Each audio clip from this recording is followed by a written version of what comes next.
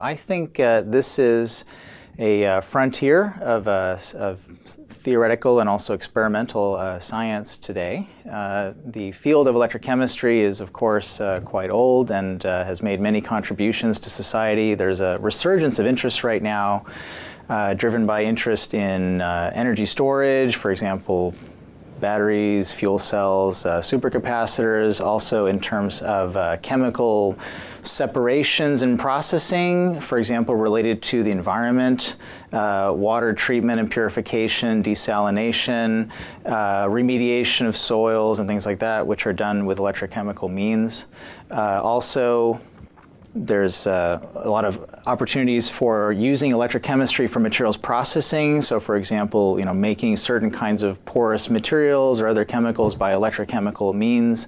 One of the largest industrial processes is, in fact, aluminum production by the Hall-Héroult process, which is an electrochemical process.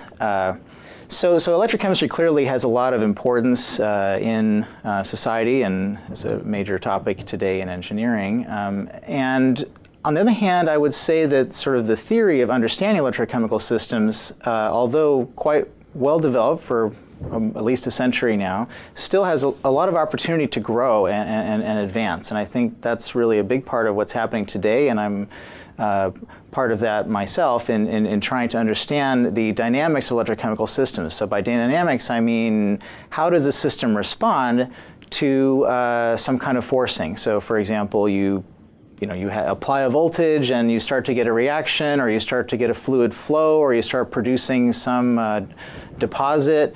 How does that actually happen in time and space? So of course, that's always been an important part of the field, but the understanding of the dynamics has frequently been empirical.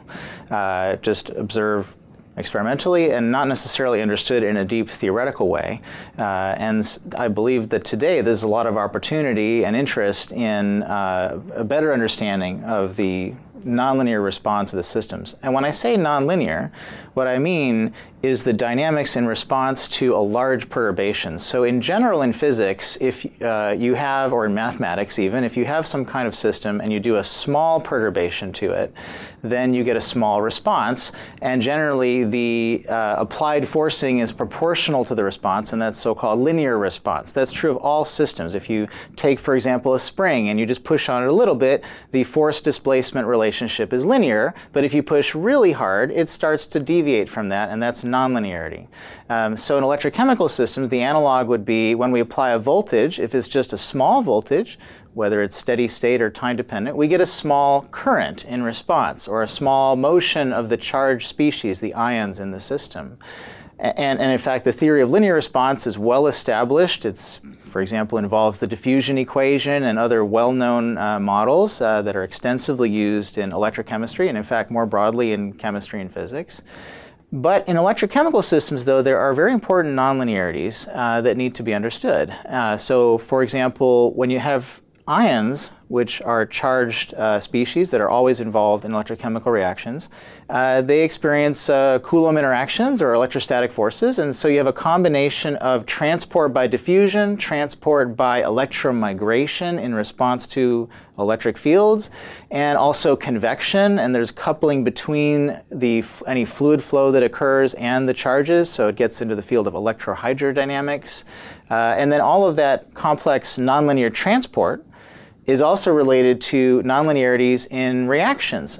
So when you apply an overpotential, which is a voltage different from the equilibrium voltage of a system, you generate a current. And for a small current applied, that relationship is linear. But as you go to a high voltage, a variety of nonlinearities kick in, and typically there can be very strong, even exponential dependence of the current on the applied voltage.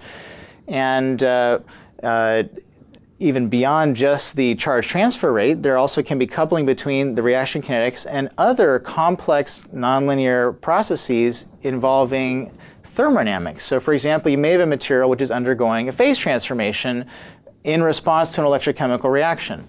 That's a very nonlinear problem, and sort of having a clear description of it and theoretical understanding is something that many scientists are working on today, and I think is sort of at the frontier of science today. So let me give just a few examples from my own research that I've been involved in that I do think illustrate the principles I've just been describing. So the first would be the topic of induced charge electroosmosis. So electroosmosis is an electrokinetic phenomena, meaning that it is in the class of phenomena that describe that involve the motion of particles or fluids in response to electric fields. And specifically, when you have an electrochemical system, you have typically a liquid electrolyte, which is a solution of positive and negative ions, cations and anions. And typically electrolytes are neutral, so roughly equal numbers of positive and negative. But near charged surfaces, which might be the walls of a porous material or the pores, it might be the surface of an electrode, there are always imbalances of positive and negative charges, which lead to the formation of a so-called double layer, where there's a certain charge on the surface and then an equal and opposite charge distributed in the electrolyte through this imbalance of positive and negative charge. Electroosmosis is the phenomenon of motion of the fluid generated when an electric field is applied and pushes on those charges in solution to get the fluid moving. That's a well-established subject. In fact, we just recently celebrated the 200-year anniversary of the discovery of electrophoresis, which is a related phenomenon, motion of a charged particle through an electrolyte in response to electric field, which was done by Royce in, I think, 1808. So we've just passed that point.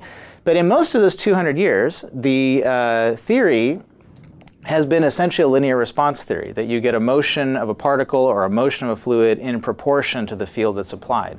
So an area that I've been involved in is trying to understand situations where there's a strong nonlinear response. And a good example of that is when the surface does not have a fixed charge, but instead is better approximated by a fixed potential. So for example, a metallic surface, because there the surface charge will respond to the field, and hence the ions in solution respond to the field, and you get a nonlinear behavior, which, for example, can go like this field squared.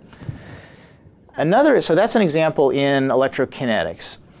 There's also our examples in electrochemical kinetics. So if we ask ourselves, what is the reaction rate in a given system at an electrode, which I mentioned earlier, there are nonlinearities having to do with sort of the charge transfer process itself at the molecular level. But another interesting class of nonlinearities that I've focused on is to understand how do you model and describe electrochemical reactions that are coupled to phase transformations. So for example, in lithium-ion batteries, you may be inserting a lithium ion into some host solid crystal structure, for example, iron phosphate, and in a material like that, it may be that the ions have a strong interaction with each other, which makes them want to stay at high density and avoid regions of low density. So in other words, the material phase separates into iron phosphate and lithium iron phosphate. And it's becoming important in today's batteries, which involve very small particles, nanoparticles, to better understand those surface reaction kinetics and how they couple to such phase separation processes. And so that's another frontier of research, and I've been involved in trying to understand how to couple the non-equilibrium thermodynamics of electrochemical systems with electrochemical kinetics and charge transfer theory. One important source of nonlinearity comes from placing electrolyte in a porous material, or also today in a microchannel or a lab-on-a-chip device, where you have surfaces with those double layers that I mentioned earlier playing a large role.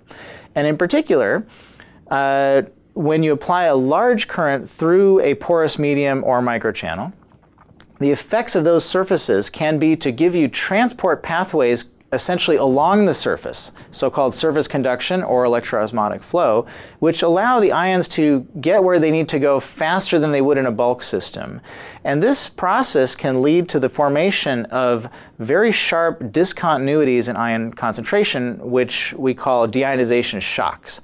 And that spontaneous sort of separation of high and low salt in a material due to the nonlinear dynamics of the transport is providing an opportunity for new kinds of separations in electrochemical processes. So in particular, I'm working on applying it to water desalination through a process I call shock electrodialysis, which is some kind of generalization or variation on the classical method of electrodialysis, which uses membranes to separate ions. But here we're separating based on the nonlinear dynamics of charges in a porous material.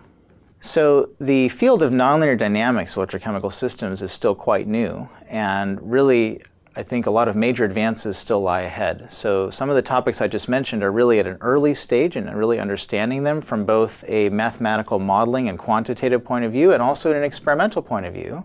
And finally also in terms of possible applications that could emerge from that understanding. One particular topic of interest, which has been going on for decades but for which there's rapid progress now, is the issue of passing very large currents through electrolytes. One way of getting a transport faster than a bulk electrolyte would allow under normal conditions is to have a porous material.